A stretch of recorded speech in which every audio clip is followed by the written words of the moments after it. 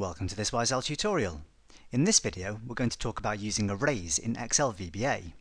So we'll start by explaining what an array actually is and how it differs from a basic data type variable.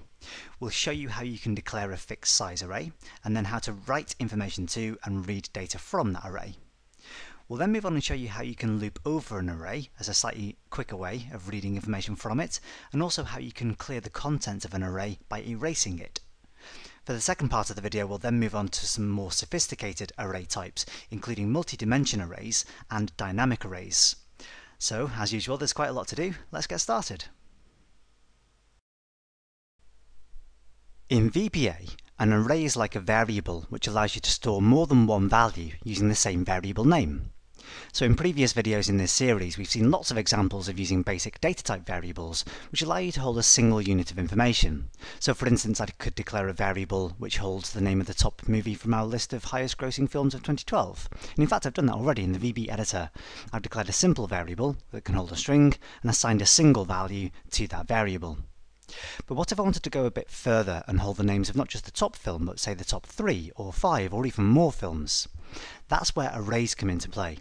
The first example we're going to show you in this video is how to declare a fixed size or static array that can hold the names of the top 3 films in this list. Declaring an array is a lot like declaring a variable. So start with dim and then think of a sensible name for your array. I'm going to call mine top 3 films. And then, unlike declaring a variable, open a set of round brackets. Inside the brackets, you have to state how many elements or compartments you want your array to have.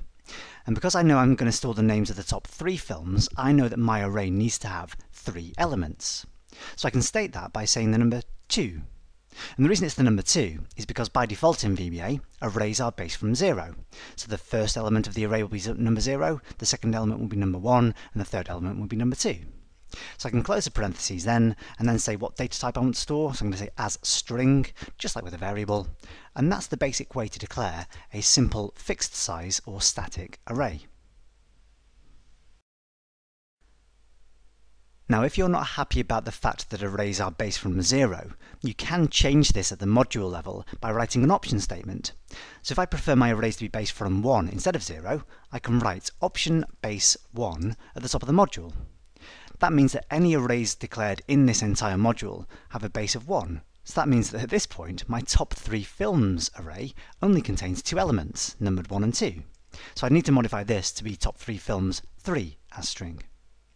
The only acceptable values for option base, by the way, are 0 and 1, so I can either base from 0 or I can base from 1. Any other number at all will generate a syntax error. So it's at 1 or 0, those are your only choices. Now, if you wanted a bit more flexibility in the numbers of your array elements, you can ignore the option-based statement altogether and set the lower and the upper bound of the array in the declaration. So rather than just saying top 3 films 3, I could say top 3 films 1 to 3. And this would completely ignore the option-based statement, so I can omit that altogether. This is by far and away the most reliable way to declare your array elements, state the lower bound and the upper bound in the declaration. And in fact, it allows you to do weird things like start your array elements from any number. So for instance, I could go from 13 to 23 if I really wanted to. That would declare an array with 11 elements. I've never seen any reason to do that in the real world. All my arrays either start from 0 or 1, depending on the situation. So I'm going to set mine to 1 to 3, and that's the most reliable way to do it.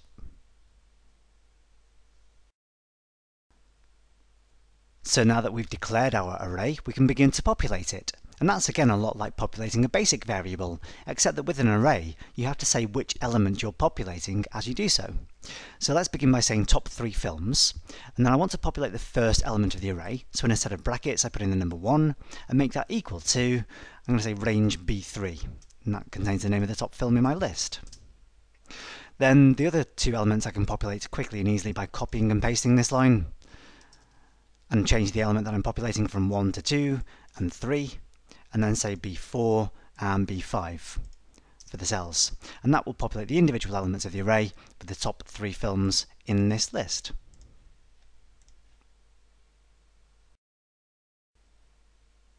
Reading values from an array is just as simple as populating it. but again you have to use the element number that you're trying to read. So let's add a new worksheet into the workbook, worksheets.add, and we'll say range A1 on that new worksheet. We'll set its value to the third film in our top 3 films array. So I'm going to say top 3 films, open brackets, 3. Then I can copy that line, paste it in a couple of times, and then let's put in the other 2 as well. So range A2, range A3. I'm going to do this in reverse order, so I'll do number 2 and number 1 for the top 3 films. So that simply reads in 3 values into the array and spits them back out onto a different worksheet.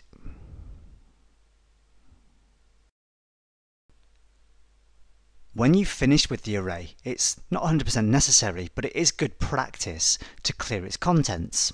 And you can do that by using the erase keyword. So if I say erase top 3 films, that will clear the contents of each element, and because this is a string array, it sets the elements to empty strings.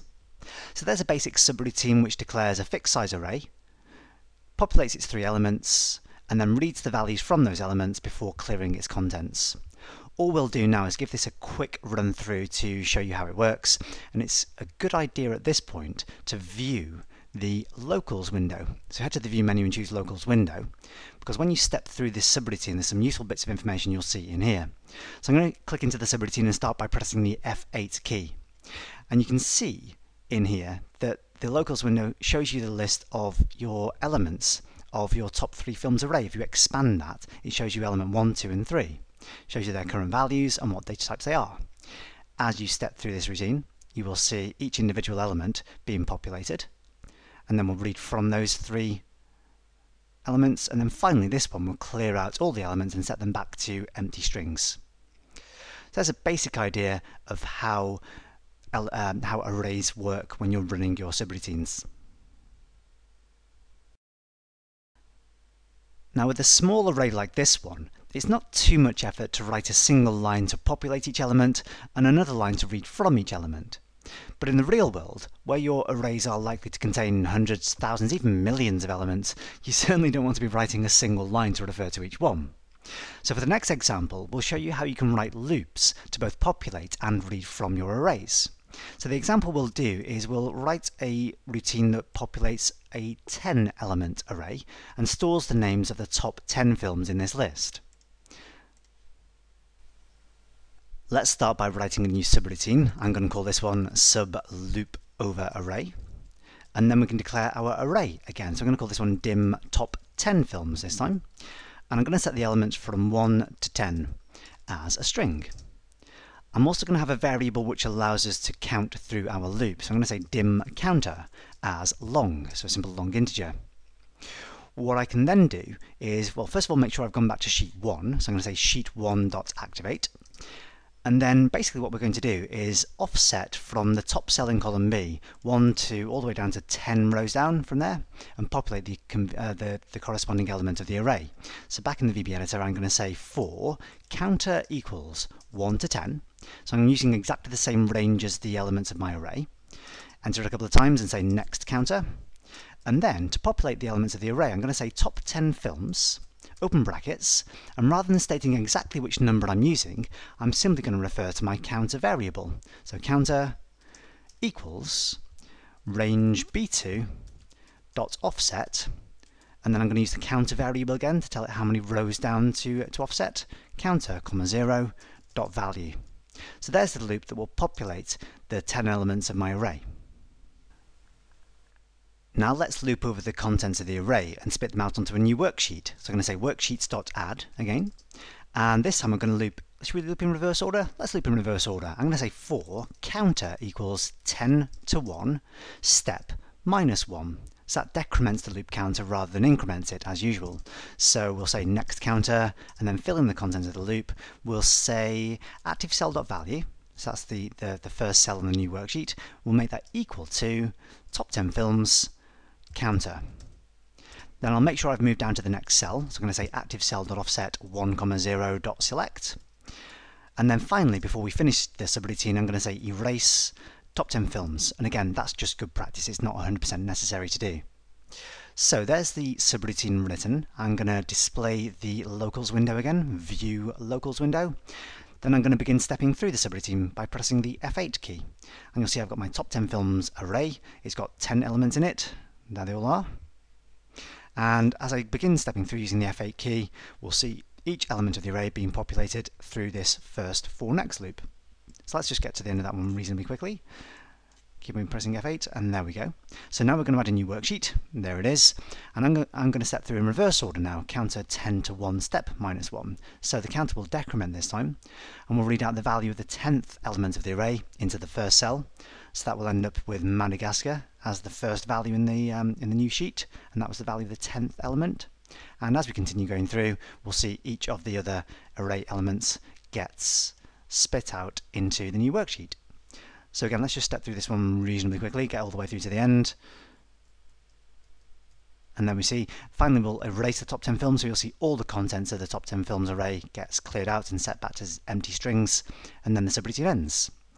So hopefully you can see using loops is a much more sensible way to go than populating single array elements with single lines of code. If you've got more than 3, I think probably even for just 3 I probably would have written a loop. I'm that lazy, but loops are certainly the more efficient way to populate and read from arrays with more elements. One small problem with the way I've written my loops in this example is that I've used constant values to refer to the lower and upper bounds of the loop. So that means that if I ever decide to change the way my array is declared, if I decide to change its size, maybe I want to include the extra 3 films at the end of the list, then I also have to change the numbers in the loop as well. So there's an easier way to handle this. If I change the bounds of my array so that it goes from 1 to 13, so that it includes all the film names currently in the list, what I can then do is exchange these hard-coded constant numbers for functions which read the lower bound and the upper bound of my array. So instead of the number 1 here, what I can do is use the lbound function and pass into the lbound function the name of the array whose bound I want to find, whose lower bound I want to find. So I'm going to say top 10 films. So that will calculate that the lower bound of my top 10 films array is the value of 1. And I can do exactly the same thing then to calculate the upper bound. You can probably guess what the name of the function is. It's called ubound. So ubound top 10 films. If I do the same thing again for the second loop, if I use the lbound function to calculate the lower bound, so exchange that for the number 1. Oops, I've missed the L there. And then again for the ubound, I copy that and paste that in place of the number 10. So this will mean that if I ever change the size of my array now, I don't need to worry about changing the loop counters because they will always pick up on the current lower and upper bounds of the array. So if I just run this one through from start to finish, we'll end up with a new worksheet, sheet 7, and if I look into Excel, I'll have all 13 films listed in reverse order.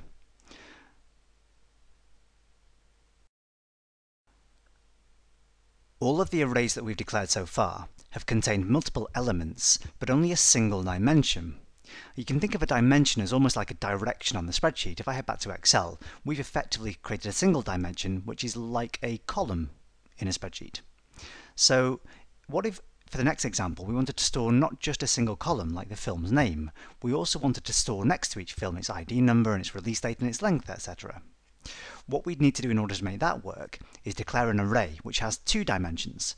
The first dimension would have, say, 10 elements, letting us store effectively 10 rows of data, and the second dimension would have perhaps 5 elements, letting us store 5 units of information next to each row. So, to do that, let's head back into the VB editor, and we'll create another new subroutine called multi-dimension array.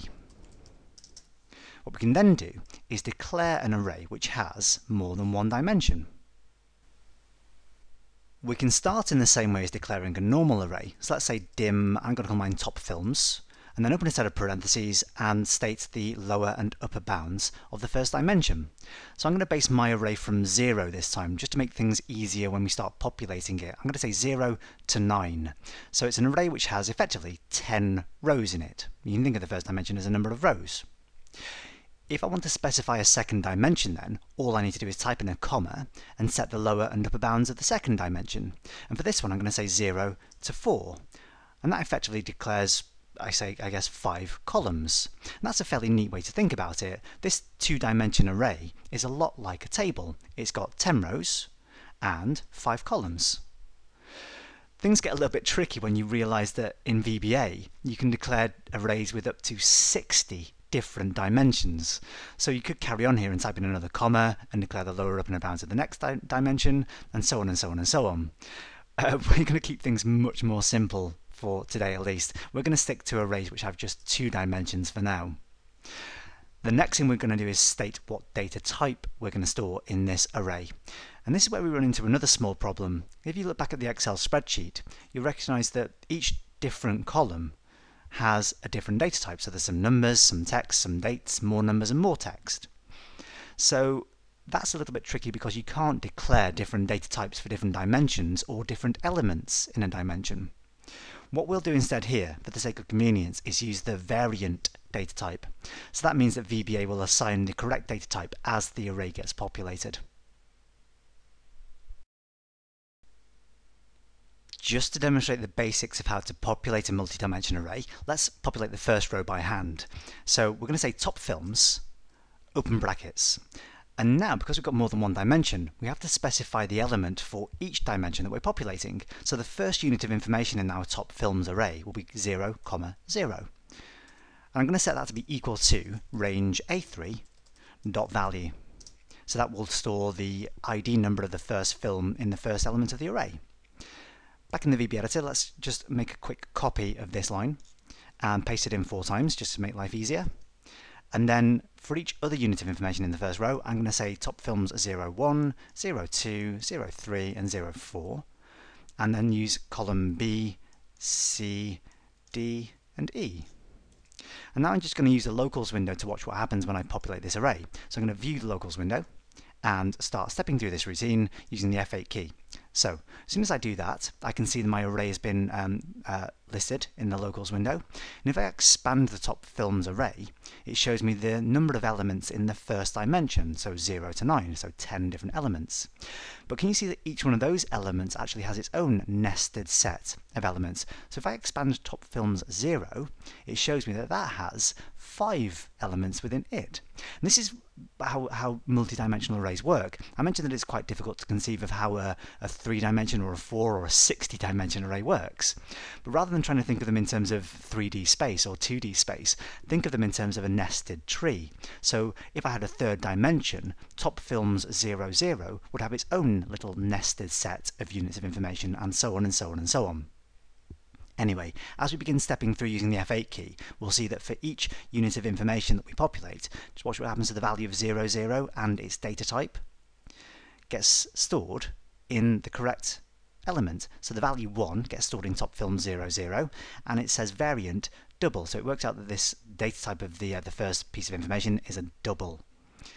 If I press F8 for the next line, this is going to be the name of the film, so you can see that the value of that film is Marvel's The Avengers. So if I press F8 there, you'll see that this one gets converted to a string. And so on and so on and so on. So this is a date, and then another double, and another string. And we could carry on doing this, although it would get very, very tedious very quickly to populate every single element of this array by hand.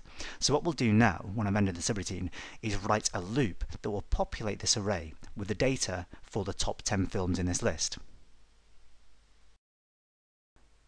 So let's remove the locals window and let's clear out all these lines of code that populates the first row by hand, and instead we'll have a couple of extra variables that allow us to loop over the various cells. We're going to have 2 separate counter variables this time. I'm going to call mine dimension 1 as long, and then on the same line, comma, dimension 2 as long. Then I'm going to start looping by saying for dimension 1 equals, and to begin with I'm just going to hard code the numbers. I know I said this was bad practice, but just for the sake of convenience here I'm going to say equals 0 to 9, and then close that loop by saying next dimension 1. And then inside that loop what I'm going to do is say for dimension 2 equals 0 to 4, and then close that loop inside there. So I'm going to say next dimension 2. If I could spell dimension, that would help. There we go, next dimension 2. Now inside this pair of nested loops, what I can do is say top films, open brackets, dimension 1, comma, dimension 2, equals, and then refer to the value of the cell that I want to store in that dimension. So the easiest way to do this is to refer to the first cell in my array of data, that's A3, and offset from that point. So I'm going to say range A3 dot offset dimension 1, comma, dimension 2 dot value. So the first time inside this loop, the first iteration of this pair of loops, dimension 1 will be 0 and dimension 2 will be 0. So that will populate element 0, 0 of top films by offsetting 0 rows down and 0 columns to the right from range A3. Effectively, it populates it with the value of cell A3. Let's display the locals window again just before we start stepping through this one, just to prove that it is actually working as we intend. So as I start pressing F8 to step through, I'm just going to expand the top films array and expand the first element of the first dimension. And as we continue to step through now, we will see dimension 1 is 0 and dimension 2 is 0. So the first element of the array will get populated with the value of cell A3. Then we'll go on to the next element of the second dimension. Being very careful to be explicit about what words I use here. Then Marvel's The Avengers gets populated, and you'll see that this essentially first row of data gets populated. Then we're going to exit the inner loop, dimension 2, and move on to the next iteration of the outer loop, dimension 1. So that will go to effectively top films 1, 0, and it will populate the first element of the second dimension of the second element of the first dimension of the array. I'm going to get bored doing this, and I'm going to trip myself up in a moment by trying to describe this in detail. So all I'm going to do now is press F5 just to run all the way through to the end of that subroutine. You can see clearly that this is populating each cell properly. What I'm actually going to do is set a breakpoint on n sub. So if I press F5, that will run everything all the way through to n sub, but it hasn't yet ended. So what I can do now is expand each of these different elements and show you that every single other piece of information has been populated in the array, all the way through to the 10th element of the first dimension and the 5th element of the second. Now, I mentioned earlier that it's bad practice to hard code the range of your loop counters, because if you decide to change the bounds of your array, then you'll also need to update these, and it's easy to forget to do that. I speak from bitter experience. So I showed you that you can use the L-bound and U-bound functions to calculate the lower and upper bounds of an array. And when we're working with multiple dimensions, L-bound and U-bound are a little bit more complicated to use. So let's start by calculating the lower bound of the first dimension of the top films array. So I'm going to replace the value 0 here with the L-bound function, open some brackets, and I have to say which array I'm calculating the lower bound of. So that's going to be top films. But I also have to say which dimension I'm calculating the lower bound of for that array. So I can type in a comma there and say the number 1, and that calculates the lower bound of the first dimension of the top films array. And I can do the same thing here with the U-bound functions. Rather than to 9, I can replace that with U-bound, open parentheses, top films, comma, 2. So that calculates the, 1 again. Sorry, getting ahead of myself. That calculates the upper bound of the first dimension of the top films array. Then I need to do the same thing for the inner loop here. So let's just quickly copy and paste the L-bound function from there. So I can replace the value 0 with L-bound top films 2, the lower bound of the second dimension of the top films array. And then copy the U-bound function and paste that over the number 4. And again, replace the number 1 with the number 2. So that calculates the upper bound of the second dimension of the top films array. Phew, so having done all of that now, I'm going to set a quick breakpoint on n sub again by clicking into this little grey bar to the left hand side, view the locals window again, and then I'm going to begin stepping through using the F8 key and just expand my top films array and the first element of the first dimension.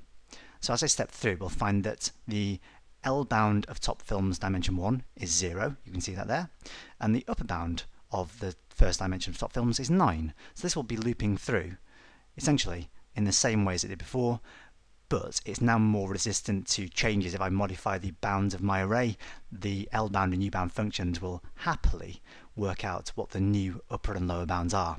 I'm just going to press F5 now to run all the way through to n sub, but pause at that point, just so that you can see that all of the other dimensions get populated in exactly the same way as previously. And then I can end the subroutine and remove my breakpoint. Now that we know how to do this, it's fairly trivial to loop over the array and read all its values back out somewhere as well. So I'm going to close down the locals window just for the moment, and same thing again, we're going to add a new worksheet, so worksheets.add, and then I'm going to loop over the array in exactly the same way, but read its values into a new set of cells. So the loop will be essentially exactly the same. I'm going to copy the entire thing, and then instead of reading values into the array, I'm going to simply reverse this line. So instead of saying top films dimension 1, dimension 2 equals something, I'm going to replace that, cut it, paste it in at the start of the line instead, make sure I've got an equals sign in between the value of the cell and reading the value from the array, and instead of referring to range A3, I'm going to use active cell. So essentially that will start reading data in from the very first cell of the new worksheet that I've just added. Let's also make sure that we clear the contents of the array by using erase top films. There's nothing special that you need to do there with erase. That will clear every element of every dimension of the array in one go. And then I'm going to set another breakpoint again. In fact, I'm going to set a breakpoint just before just on the erase line, so just before we erase the data from the array, and then use the locals window and press the F5 key to run the entire subroutine all the way up to my breakpoint. So just so you can see that all the array elements are populated at this point, there they all are. Then if I press F8 to erase the top films array, it sets them all back to an empty data type. So because this is a variant, previously when we had string data types, it set the values back to an empty string. When it's a variant, it sets it back to the value empty, which is slightly different. So that's the end of the subroutine. That's how you can loop over a multi-dimensional array using simple nested loops.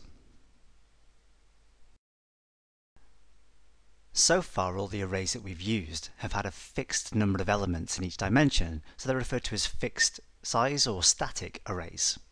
What if you don't know how large the array needs to be? So for instance, what if we weren't able to predict how many rows we had in our list of films, or indeed how many columns we had either? What we can do is create a dynamic array which can be resized according to the size of data you need to store in it. So back in the VB editor, what we're going to do is copy the entire subroutine that we've just written. So there's fairly few changes that we actually need to make in order to make this work. So I've copied it, I'm going to paste it in. I'll obviously need to change the name of the subroutine as well. I'm going to call it dynamic multi-dimension array. And all I'm going to do at this point is remove any lower and upper bounds of the different dimensions of the array. So we're going to say top films, open and close brackets, as variant. The brackets are still important, you must make sure those are there, otherwise you'll just declare a basic data type variable. So now that we've declared this variable, it hasn't actually been dimensioned yet. We don't have a size for any dimension in the array. What we need to do now is redimension that array using the redim statement. Now before I can redimension the array, I need to know how many elements I want to put in each of its dimensions. So I'm going to use my dimension 1 and dimension 2 variables to do this, as they're already here. I'm going to set dimension 1 to be essentially the count of the number of rows in my data on sheet 1. So in fact, let me make sure that I've gone to sheet 1 first, because I'm not quite sure that I'm definitely going to be there, having created a separate worksheet. So sheet 1.activate, make sure we're in the correct place. And then we can say dimension 1 equals range A3, comma, range A2 dot end XL down, try that again, XL down, dot cells dot count. Now that will simply count the number of cells in the range A3 to A2 dot end XL down, which is in this case cell A15, so it simply counts how many cells are in that list, and it will return the number 13. Now bear in mind that I want to base my arrays from 0, so rather than having the dimension 1 and having 1 to 13, I want it to be 0 to 12. So what I'm going to do back in the VB editor is just subtract 1 from the result of that property, and that will give me the bounds, the upper bound of dimension 1.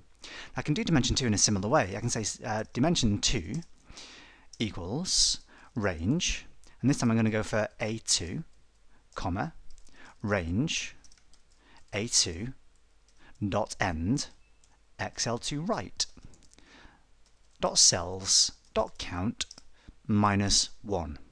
So what this will do is go from cell A2, which is the first title cell, to range A2.indexCell to right, and that will select or refer to that block of 5 cells. Then I've subtracted 1 from the result to give me an upper bound of 4. So now that I have those values stored, what I can do is redim the top films array.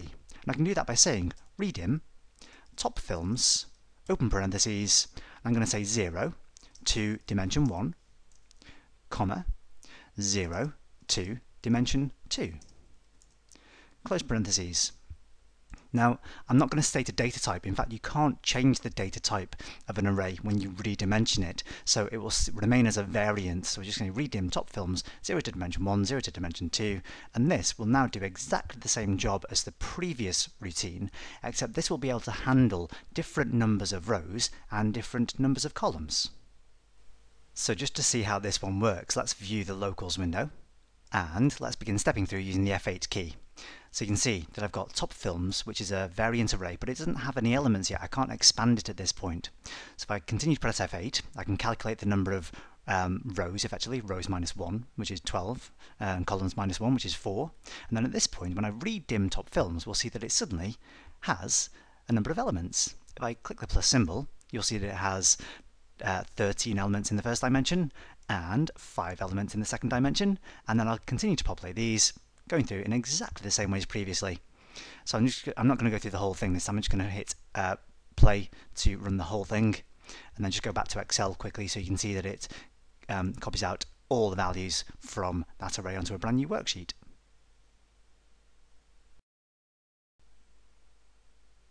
So this is one way to create and populate a dynamic multi-dimension array. But when you're talking about storing a range of cells in an array, this method is completely over the top. What I'm going to do here is copy this entire subroutine, once again, and paste it in down below. And then I'm going to change its name to Quick Dynamic Multi-Dimension Array. And then what I'm going to do is remove most of the code from here, everything from the dimension variables, all the way down to, but not including erase. I want to keep that in there, just for good practice reasons. And I also want to re-enter sheet1.activate. Okay, so I've got an array here that does not have any dimensions at this point. What I would like to do is simply store a range of cells directly in that array. And I can do that by saying top films equals, and then refer to the range of cells that I want to store in there. So the range of cells that I want to store is everything from cell A3 down to the end of the list in a downwards direction, and to the end of the list in a right direction. So this is going to assume that every single cell is populated. We don't have any gaps in the list, but we're just going to store that entire block of cells in our array.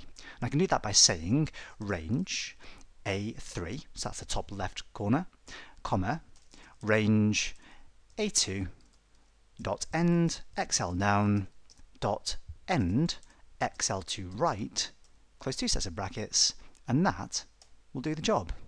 Which is amazing, isn't it? If I just view the locals window and step through this one, just so you can see, if I use F8 step through, so we've got our top films array declared, but it does not have any elements yet. Go to sheet 1 and then populate that top films array, and it suddenly gets populated with all the values of all the elements, which is pretty neat. One thing to watch out for, it doesn't matter what option base statement you use in your module. In fact, I haven't even got one in this module, so it should be basing our arrays from 0. When you use this technique to populate a multi-dimension array, it actually bases its array dimensions from 1. So I've got 1 to 13 and 1 to 5. So that's just one little thing to watch out for. But it's certainly a much quicker way than calculating the size of the array and redimensioning it and then populating each element one by one. This is a far more efficient technique to use. One other interesting thing to note about dynamic arrays is what happens when you erase them. So I've got to the point where I've populated this dynamic array. I'm going to press F8 to erase it. So if I just press F8 to execute this line, what you'll see happen here is that whereas previously the individual elements of the array got set back to their default values, here with a dynamic array, the entire array gets deallocated. So this actually frees up the memory space taken up by the allocation of that array. So erase works differently with dynamic arrays than it does with static ones. And this is true for the previous example as well, by the way. If I go back to the previous one where we were redimensioning our array, if you redim the array, then it's a dynamic array, obviously, because we haven't specified its dimensions here. So I'm just going to set a quick breakpoint on the erase line and press F5 to run up to that point, so you can see that all the array elements have been populated. If I press F8 now to execute this erase line, you'll see again that the whole thing gets deallocated, freeing up the memory space taken up by it.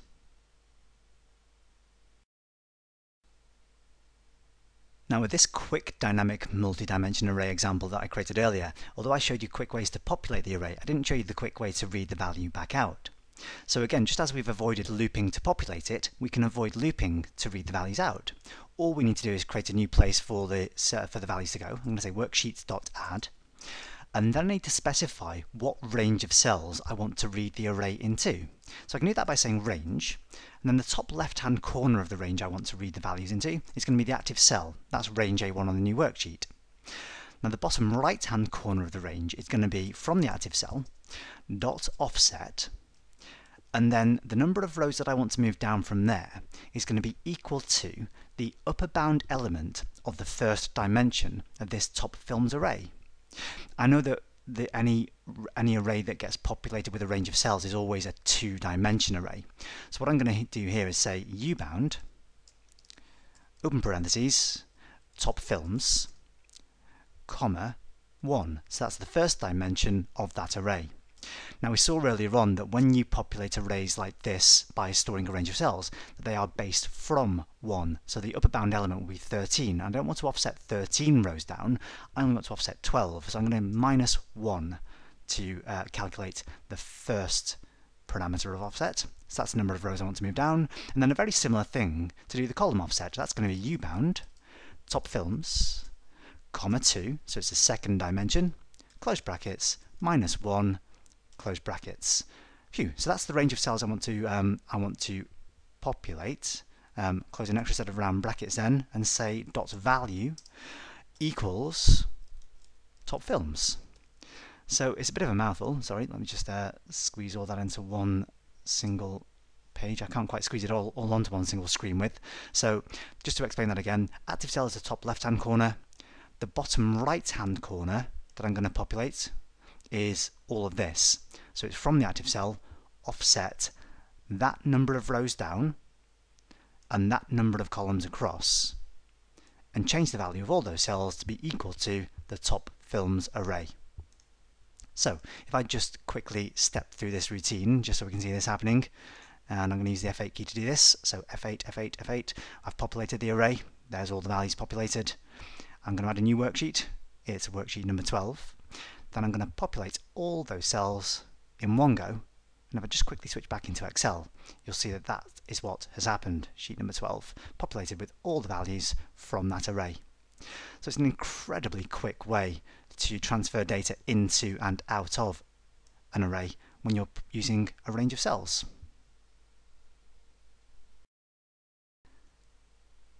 Now, one of the reasons that this technique in particular can be so useful is because of how much time it can save you when you're performing calculations across a large range of cells. So let's say, for example, we wanted to perform a set of calculations on our film lengths. If we weren't using arrays, what we would probably do is process the list of cells one by one, maybe in a do until loop until we reach the end, or in a for each loop. And we process each cell one by one, perhaps read its contents into a variable, perform a calculation, and then read the answer out into another cell. And we do that on a one by one basis for every single cell in that range. And that can get quite inefficient. So what we'll do instead is demonstrate how to do this using an array. We'll read the entire contents of this range of cells into an array in one single step, and then we'll loop over the array and perform the calculations on each value, storing the answers in the array, and then finally read all the answers out into a range of cells in one single step. So let's start that by going back to the VB editor, and we'll begin another new subroutine here. I'm going to call mine sub calculate with array, and then we're ready to start writing the code that will perform this sequence of actions. So the calculation that we're going to perform is going to convert the film's runtime in minutes into hours and minutes. So for each film that we encounter, we're going to take its runtime in minutes there, 143, and separate it into the number of whole hours, so the number 2 will go into column F, and then the number 23, which is the remaining minutes, will go into column G. So that means that we're going to have two separate dynamic arrays, one that will hold the original values, and one that will hold and output the answers. So in the VB editor, we'll declare a dynamic array, dim film lengths, as variant. It's got to be a variant because it's a dynamic array. We can't set any data type other than variant. So it's a dynamic array, so we haven't specified a set of dimensions or number of elements. That's the first one. The next one will be called dim answers, and in a very similar way, it's going to be dynamic and it's going to be a variant. What we can do then is head on to sheet 1, so we'll say sheet1.activate, and then we can set what film lengths refers to by saying film lengths equals range d3, range d2 dot end open brackets XL down, and that will store the entire list of film lengths in that array. Let's just give that a quick test viewing the locals window. So view locals window and use the F8 key to step through. So film lengths gets populated with all the values of the film length, so 143 for the first film, and so on. So the next step is to redimension our answers array to have the same number of elements in its first dimension as the film lengths array. So I want to essentially to go from 1 to 13 because that's how many films I have. So I'm going to stop running the subroutine at that point, and I'm going to, actually to make life easier, I'm going to have a separate variable that calculates the number of elements in the first dimension. So let's say I'm going to have dimension 1 again as we had last time, dimension 1 as long. What I can then do is say dimension 1 equals ubound open parentheses, film lengths, 1, and that will store the number of elements in the first dimension of the film lengths array. We know that because we're storing a range in the film lengths array, it always creates a two-dimension array, essentially the number of rows and the number of columns. So this makes sure that we get the number of rows rather than the number of columns. What we can then do is say redim answers, open brackets, and the elements in the first array is going to go from 1 to dimension 1. So it's the same number of rows as the first array, film lengths. The second dimension is going to have 2 columns effectively, so I'm going to say 1 to 2. And that will redim the answers array to have exactly the same number of rows as the film lengths. What we can now do is start looping over the film lengths array and performing calculations on its values. So to do that, we're going to have another variable which holds the counter. So I'm going to declare another long variable, counter as long, and then we can say for counter equals 1 to dimension 1. So we might as well use that variable. We've calculated it earlier on. We've calculated the upper bound of film lengths, and then we can say next counter, and then start performing the calculations inside that loop. The first thing we'll do is calculate the number of whole hours for the running time. So to do that, I'm going to store an answer in the answers array, and the element that I want to populate is in the counter of the first dimension. So it's the first time around it will be populating row number 1, and I want to populate the first element of the second dimension, so effectively the first column and the first row. So answers counter 1 equals, and I want to basically divide the number of minutes for the running time of the film by 60 and return the whole number portion of that. So there's a function called int that guarantees I'll return a whole number, and inside there I can perform the calculation that will be film lengths, open brackets, counter, 1, close brackets, divided by 60. So that returns the whole number of hours for the length of a film. The next thing to do is say answers counter, 2. So populate the second column of the first row of the answers array, equal to, and then for this I'm going to say film lengths counter, 1. So remember that the film lengths array only has a single column, and I'm going to use the mod operator, or the modulus, and this returns the remainder of dividing one number by another. So that effectively returns the remainder of the runtime in minutes. So for the first film we will get 2 hours and 23 minutes. So at that point, it's probably worth another quick little test here. If I view the locals window again and start stepping through using the F8 key, so we see our two arrays that don't have any elements yet. So then the film length gets populated with all the original film lengths, and there they all are. And then we redimension answers to have the same number of elements, same number of rows at least, as film lengths. And then we're going to start looping to populate the answers. So here's answers 1, 1.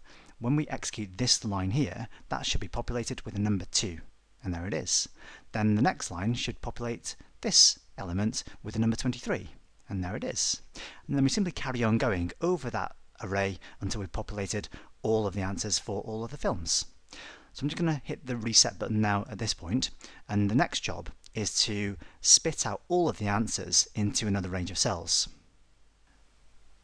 To do that, of course, we need to specify the range of cells that we want to populate, and to do that I'm going to specify from range F3 to column G, so it's going to be 2 columns across, down to the same height as the number of elements in the array. So to do that, let's head back to the VB editor, and I'm going to say range. F3 is the top left cell, comma, range, F3 dot offset. The number of rows I want to offset down is equal to dimension 1 minus 1, comma. The number of columns I want to offset to the right is 1. Dot value equals answers. And it's as simple as that. We should also make sure that we erase film lengths and erase answers as well. That will free up the memory space taken up by those. And then that should be enough to return all of our answers. Let's give it a quick run. Hit the run button or press F5. Head back to Excel, and there's our set of answers, giving us exactly the set of values that we wanted. So there's a wonderful way to process a sequence of calculations for a range of cells.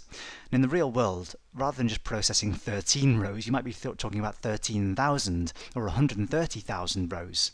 Of course, you won't notice much speed increase by comparing techniques for just 13 rows, but if you compare it against that much larger number, this technique of reading all the values into an array, calculating all the answers in an array, and then spitting everything out in one single step will be way more efficient than doing it cell by cell by cell.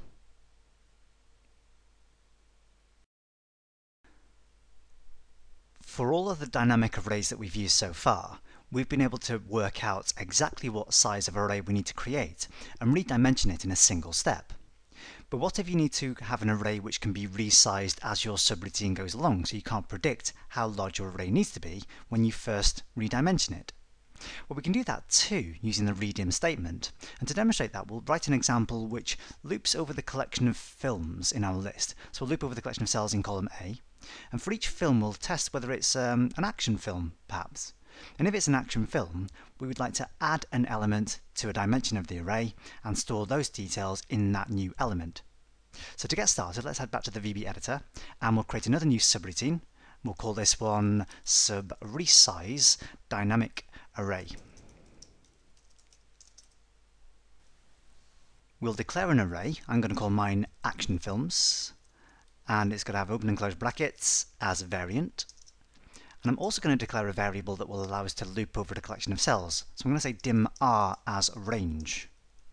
I'll make sure that we've gone to sheet 1.activate, and then I'm going to say for each r in range a3, comma range a2 dot end xl down.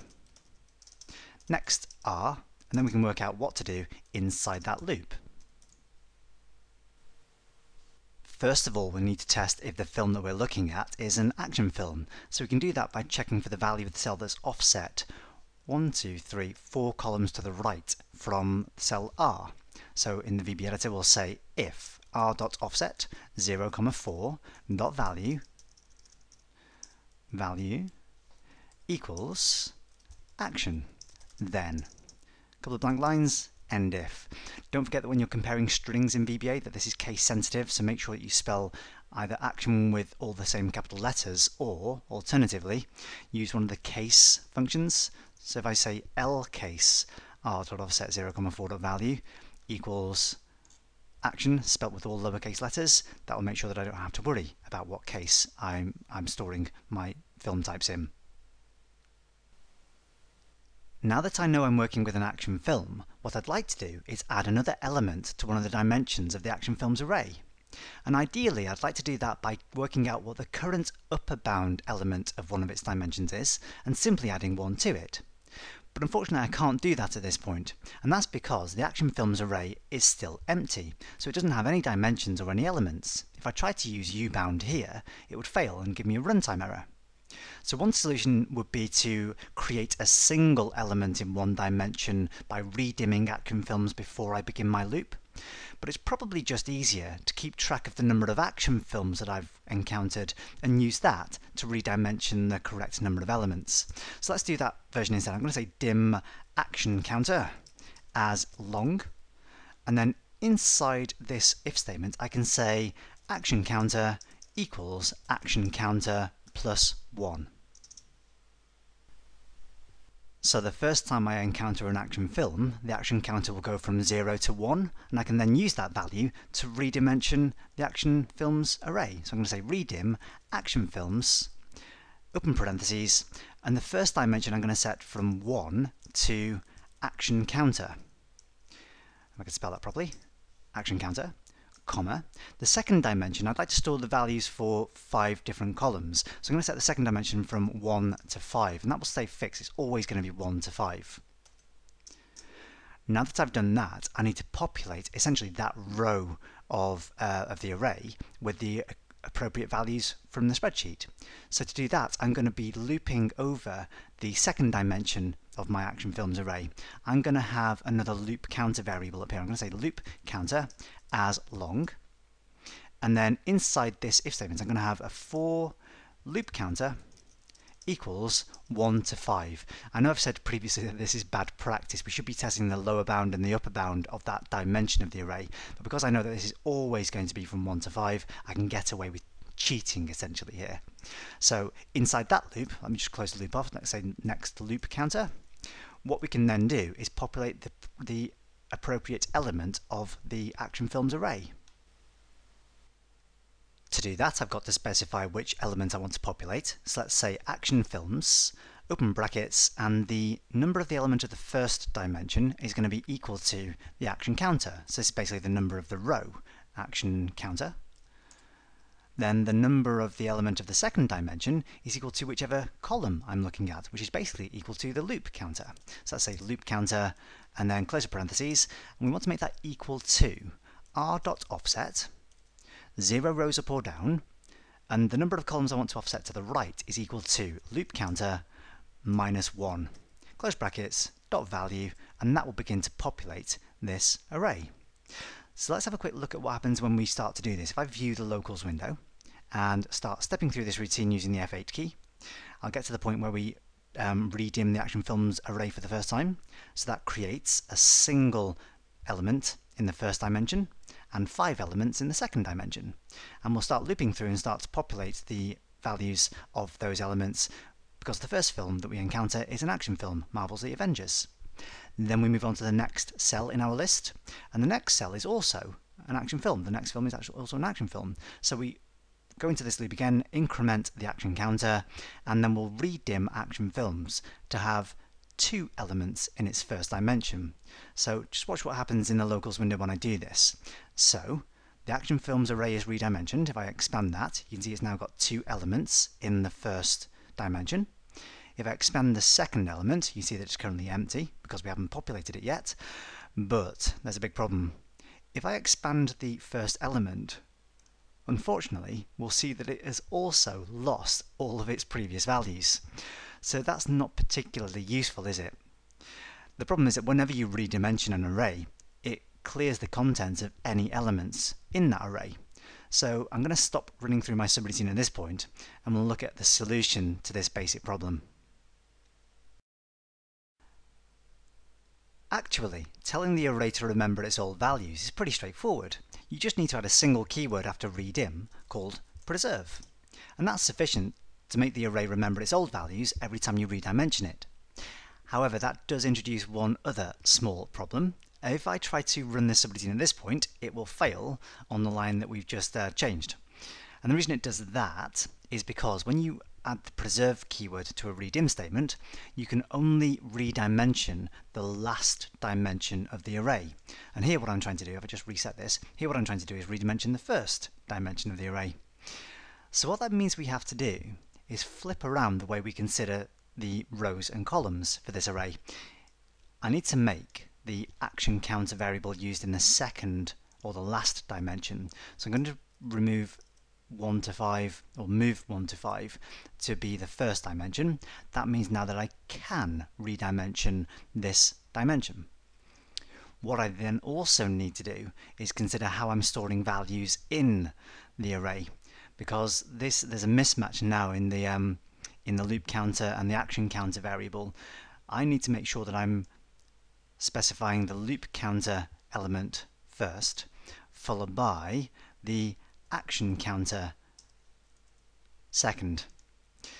I don't need to modify the offsets of the cells, this is still going by row and column, but effectively now for the action films array we're going column to row rather than row to column as last time. Okay, so having done all of this, what we can now do is start stepping through using the F8 key.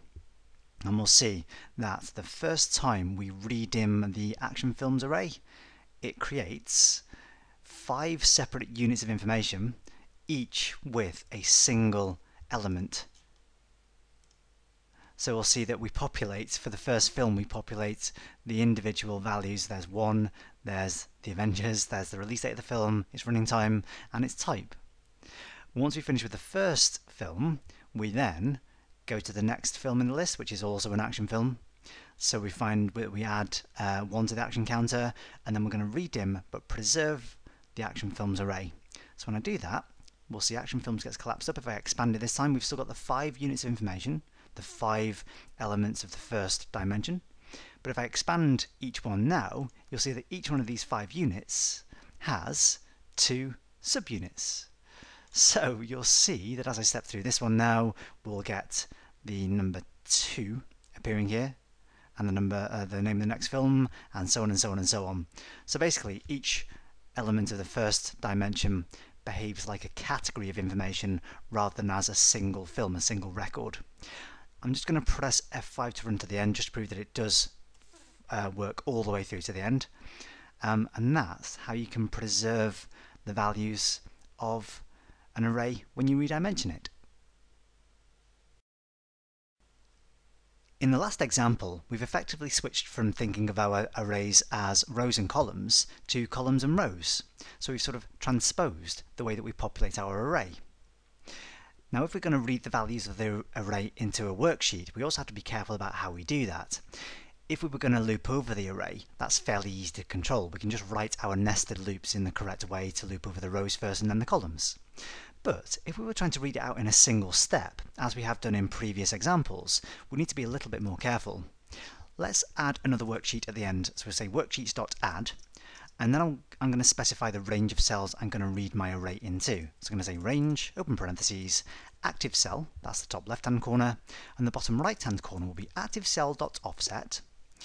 The number of rows is going to be equal to the first dimension of the array, or the number of elements in the first dimension, minus 1. So that's going to be 4, comma, and then the number of elements in the second dimension, minus 1, I can calculate using ubound. So that's ubound, action films, comma 2 for the second dimension, minus 1. Close two sets of brackets and say dot value equals action films. Okay, so once I've done that, if I run the subroutine, we'll end up with a new worksheet which has essentially the transposed version of the values in my array. So it's got the ID numbers in the first row, the film names in the second row, and so on and so on. Ideally what I'd like is this data presented in the correct way, so the numbers in the first column, names in the second, dates in the third, and so on. Unfortunately, there's a convenient way to do that with an array. First of all, let's modify the range that we're outputting our array into. I don't want it to be 5 rows and a different number of columns. I want it to be a set number of columns and a variable number of rows. So I'll remove the 4 comma at the start, and then after I've calculated the upper bound and subtracted 1, I'm going to say comma 4. So that's the number of columns to offset.